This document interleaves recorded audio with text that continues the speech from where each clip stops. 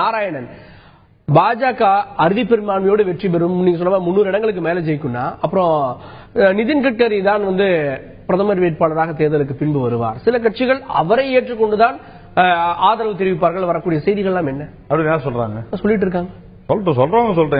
சிவசேனா முன்னாடி என்ன சொன்னாங்க? அதான் யாரும் அது மாதிரிலாம் சொல்ல. அப்படி சொல்லுங்க, அது அவங்களோட விருப்பம். எங்களை பொறுத்து வரலாம். பாஜகவுக்கும் மாற்று இப்ப யாரும் இல்ல.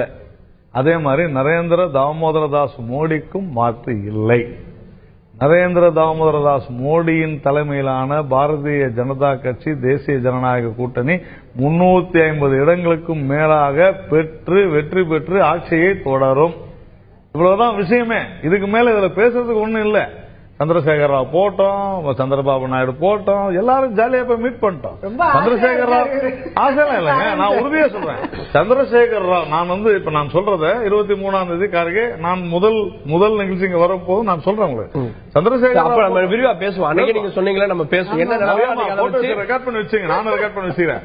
இப்போ சந்திரசேகர் ராவ் போறாரு கேரளாவுக்கு எதுக்கு போய் பேசுறாரு? கம்யூனிஸ்ட் ஒரு சீட்டு கூட வாங்காது இந்த முறை. வெஸ்ட் பெங்கால் காலி, கேரளால கம்யூனிஸ்ட் முதல் முறையாக இந்திய பாராளுமன்றத்தில் கம்யூனிஸ்ட் உறுப்பினரே இல்லாத ஒரு பாராளுமன்றமா இருக்க போகுது. உங்களுடைய கணிப்பு? என் கணிப்பு தான். மேபி அதாவது அது நான் என் கணிப்பு எல்லாமே அப்படியே ஆயிடும் சொல்ல முடியாதுல்ல. நீங்க அது ஆனா என்னுடைய கணிப்பு கம்யூனிஸ்ட் இல்லாத ஒரு பாராளுமன்றம் நடக்க போகிறது நீண்ட நாட்களுக்கு பிறகு அப்படின்றதுல எனக்கு எந்த விதமான சந்தேகம் இல்லை. ஆனா அந்த சந்திரசேகர் ராவே கம்யூனிஸ்ட் பார்க்க போறாரு பைன்னு சொல்றதுதான் போயிருக்கிறார். யாருக்கு நீங்க அதான் நாங்க அறுதி பெரும்பான்மையோடு ஜெயிப்போம், முன்பிருந்த அணையை விட அதீதமா இருக்கிறது, அதெல்லாம் உங்களுடைய நம்பிக்கை, அதெல்லாம் சொல்றீங்க, வெளிப்படுத்துறீங்க.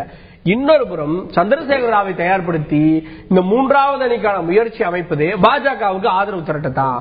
இவர் பி டீமாக பாஜகவுடைய பி டீமாக செயல்படுற குற்றச்சாட்டுகள் இருக்குல்ல, அதையும் வழிநடத்துவது பிஜேபி தான். குற்றச்சாட்டு இல்லைங்க, அரசியல் வம்பு, அரசியல் வதந்தி. இது எப்படி குற்றச்சாட்டுன்றீங்க? நான் 350 சீட்டு ஜெயிப்பேன்னு சொல்லிட்டு இருக்கிறேன். அது வெளியில சொல்றீங்க சார். உள்ள உளவுத்துறை தகவல் என்ன? இப்ப இன்னொரு வழியில ஒரு வச்சு முயற்சி நடக்கிறது. அந்த கேள்வி தகவல் உங்களுக்கு எப்படி வருது? அதான் உங்களுக்கு வந்திருக்கும் நான் கேட்கிறேன். தெரிஞ்சா சொல்லுங்க, மக்கள் தெரிஞ்சு. நான் சொல்றேன் உளவுத்துறை தகவல் 350 சீட்டு வந்துருச்சு. அப்புறமா விஷயம் என்னன்னா கான்பிடன்ஸ். என்னுடைய கான்பிடன்ஸ் பிஜேபி நரேந்திர மோடி அவர்கள் தலைமையிலான தேசிய ஜனநாயக கூட்டணி ஆட்சி மிக சிறப்பாக அடுத்த 5 வருடங்களுக்கு தொடரும். இதுல சந்திரபாபு நாயுடு போறாரா இல்லையா, ஸ்டாலின் போறாரா இல்லையா, இதெல்லாம் நான் என்ன சொல்றேன், நீங்க 350 இடங்கள்னு சொல்றீங்க. அதான் சொல்றேன், நீங்கள் வெற்றி பெற்ற டபுள் டிஜிட்ல வெற்றி பெற்ற மாநிலங்கள் எல்லாம் பல இடங்கள்ல உங்களுக்கான வாய்ப்புகள் இல்லாம இருக்கிறது. உத்தரப்பிரதேசத்துல 2 பெரும் கட்சிகள் கூட்டணி அமைத்திருக்கிறது. நீங்க எவ்வளவு ஜெயிச்சீங்க? 71 இடங்கள், கூட்டணியோட 73 இடங்கள் ஜெயிச்சீங்க. மத்திய பிரதேசத்துல காங்கிரஸ் ஆட்சி அங்கே அமைந்திருக்கிறது. அதே போல குஜராத்ல 81 இடங்கள் ஹர்திக் பட்டேல் சேர்ந்திருக்காரு. இப்படி மாநிலத்துக்கு காங்கிரஸ் உங்களுக்கு செக் வச்சிருக்கு. அந்த வெற்றியாவது இப்ப சாத்தியமான கேள்வி சார். உத்தரப்பிரதேசத்துல நீங்க சொல்ற விஷயம் நான் ஏற்றுக்கொள்கிறேன். சென்ற முறை அளவிற்கு அந்த 73 இடங்களை எடுக்க முடியுமான்னு எனக்கு தெரியல. ஏன்னா சமாஜ்வாடியும் பிஎஸ்பியும் ஒன்னா சேர்ந்திருக்கிறாங்க. மேபி இருக்கலாம். ஆனா ஒரு விஷயம் புரிஞ்சுங்க, சமாஜ்வாடியை பிடிக்காத பிஎஸ்பி காரங்க சமாஜ்வாடிக்கு ஓட்டு போட மாட்டாங்க. இங்க திமுக அதிமுக மாதிரி அவங்க 2 பேரும் ஓட்டு போட மாட்டாங்க. பிஎஸ்பியை பிடிக்காத சமாஜ்வாடி தொண்டர்கள் பிஎஸ்பி எங்க நிக்கிறாங்க ஓட்டு போட மாட்டாங்க. இதெல்லாம் நிறைய பொலிட்டிக்கல் கால்குலேஷன். அப்படியே நான் சொல்றேங்க, அப்படியே ஒரு எடுத்துக்காட்டு தான் சார். எடுத்துக்காட்டு நடந்த தேர்தல் ராஜஸ்தான்ல என்ன நிலைமை ஏற்பட்டது, மத்திய பிரதேசத்தில் என்ன நிலைமை ஏற்பட்டது சார் நான் சொல்றேன். காருங்க யூபியில நீங்க சொல்றீங்க இங்க உங்களுக்கு போயிடுமே. நான் சொல்றேன் வெஸ்ட் பெங்கால்ல நாங்க அதிகமா வருவோமே, அதையும் கேட்க மாட்டேன்றீங்க. ஒடிசால நாங்க அதிகமா வருவோமே, அதையும் பேச மாட்டேன்றீங்க. கேரளாவில் ஒண்ணுமே இல்லாத இப்ப கேரளா வருவோமே, தமிழ்நாட்டில் 1 இருந்தது 5 வருமே, அதையும் கேட்க மாட்டேன்றீங்க. இந்த மாதிரி நானும் நிறைய சொல்லலாம். ஆனா சேஃபா நாராயணன் கேள்வி கேட்கும்போது மட்டும் இதை மட்டும் கேட்காதீங்க. எங்க லாஸ் ஆகுதோ அதை காம்பன்சேட் பண்றதுக்கு எங்களுக்கு தெரியும். அது அந்த இடத்துல காம்பன்சேட் ஆயிடும்.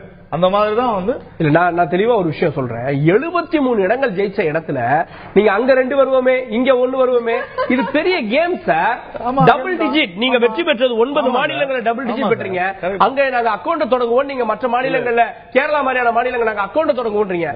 ஒரு 2 ஜெயித்தால் 3 ஜெயித்தால் பெரும்பான்மைக்கு தேவையான எண்ணிக்கை எப்படி சார் கிடைக்கும்? நல்லா புரிஞ்சுங்க. மறுபடியும் சொல்றேன், இது நீங்க சொன்ன மாதிரி இது ஒரு கேம் இல்ல, இது ஒரு யுத்தம்.